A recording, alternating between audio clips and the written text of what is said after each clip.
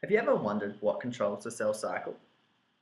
Before we indulge in this sweet circle of life, let's introduce our tasty players.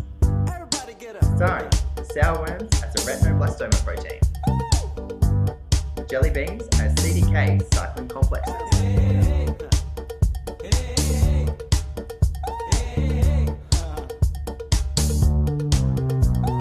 starburst chews as CYP inhibitors, Smarties as transcription factors, and gummy bears as phosphate groups.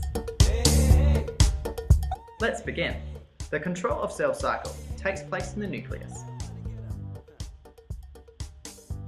Here we have the phases of the cell cycle, as well as the cyclin-dependent kinases, easily known as CDKs. CDKs are serine-threonine kinases, and their function is dependent on cyclins. In the early G1 phase, the functional CDK4/6 is associated with cyclin D.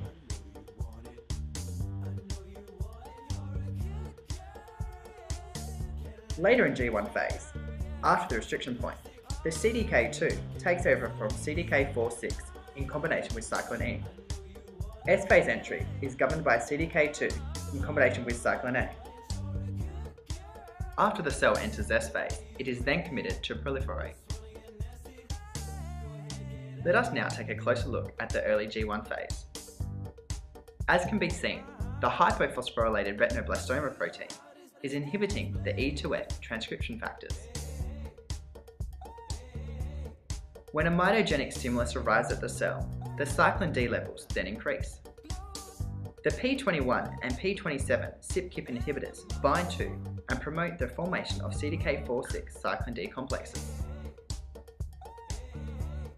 P21 and P27 also bind to CDK2 cyclin E complexes, preventing premature progression into the S phase.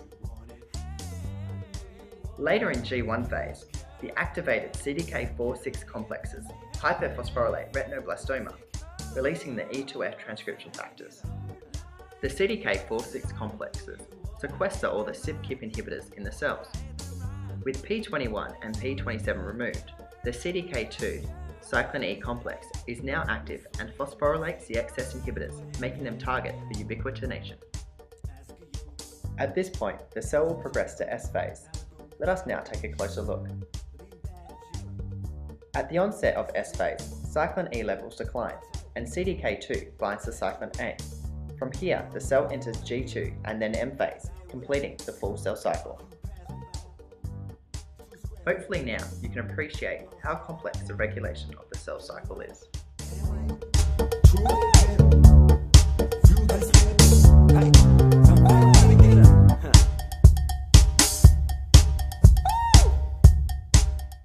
Who ate all the candy?